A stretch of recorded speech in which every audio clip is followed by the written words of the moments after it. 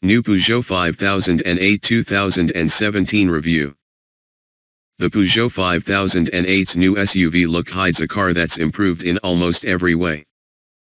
Verdict: 4-star. Peugeot's 5008 has had a complete overhaul, with an all-new look, a significantly better interior and more space inside as well. In fact, since it's also better to drive, it appears improved in almost every way. We'll have to wait until we've got UK prices to give a definitive verdict, but if Peugeot gets the numbers right, then the 5008 could be a top choice for those after a practical 7-seat family car. When the Peugeot 3008 arrived at the end of last year, we were impressed with the step up in quality over the previous model, with the new car offering improvements in almost every area. Now it's the turn of the 5008, the brand's second attempt at transitioning from MPV to SUV. It's easy to see the connection just from the styling, as the 5008 wears a very similar face to its smaller brother, with the same high bonnet, wide grille, and sharp-looking headlights.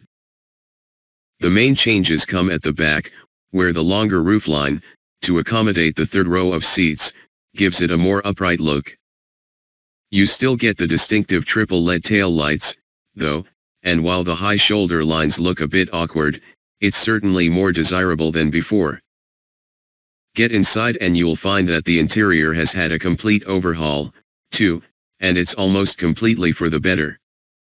The quality of the materials is excellent, the design of the dash and center console is superb, and the all-digital iCockpit display that replaces the dials is a big improvement.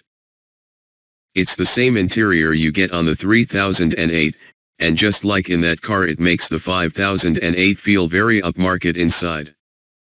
The iCockpit display can show sat-nav maps in between the speedo and rev counter, while the central touchscreen display is clean and crisp. There are buttons to access the main features, media, NAV, climate control, and so on, but this screen remains a source of frustration for the driver. Quickly switching the aircon temperature is a pain when you have to look away from the road for several seconds to see what you're doing. Thanks partly to a wheelbase that's 165 mm longer than the 3008, there's quite a bit more legroom inside for rear passengers, but space in the front is pretty much identical to the smaller car. Headroom in our car, which was fitted with a panoramic sunroof, was unfortunately not enough for a 6-footer to sit in the back seats comfortably. The third row of seats is particularly cramped, although they're only really meant for kids. Access is pretty good, however, meaning clambering into the back is a more dignified affair than in Renault Grand Scenic, though that car has more space once you're inside. You can remove the third row of seats to free up more boot space, which stands at 1,060 liters, 5 seats in place. The second row is made up of 3 individual chairs that can slide back and forth to trade off between legroom and boot space, but there's still plenty of knee room with them set forward. You can fold them down to create a flat load bay, but the gap behind the seats is a pain and will surely result in the odd lost toy or mobile phone. Sliding something heavy into the boot could be frustrating as well, since the flaps covering the seats aren't completely flush with the boot floor. Where buyers might be pleasantly surprised, though, is when they get behind the wheel.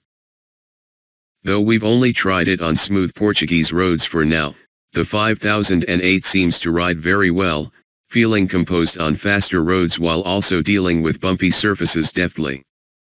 We barely notice the bigger potholes on our route, though we'll reserve final judgment for our UK road test. It's not the most dynamically capable car, with quite a bit of body roll in corners and numb steering, but the new 5008 is much better than its predecessor in that regard. The steering is on the light side, but there's a sport mode that adds weight, though it feels a bit artificial. The 2.0-liter diesel engine with 148 bhp in our test car is a decent unit, with plenty of mid-range torque, but it's gruff and isn't likely to be the best choice in the range. The 1.6-liter diesel with 118 bhp offers a better balance between performance and economy. The manual gearbox is on a par with rivals, although the chubby gear stick feels a bit unwieldy in the hand.